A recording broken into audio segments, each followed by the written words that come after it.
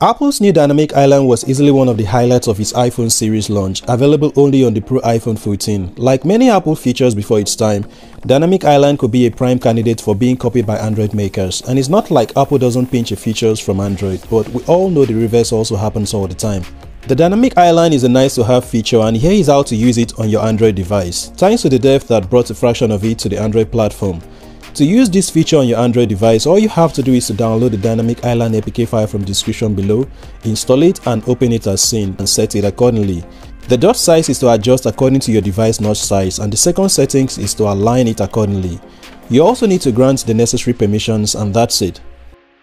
It is too early to say if Android OEM will go ahead and officially adopt a version of the Apple's Dynamic Island on their phones, but if we've learned something over time, anything is possible in the smartphone space, and some iteration of the Dynamic Island might make it to the Android device in the future. Thanks for watching guys, and I'll see you in the next video.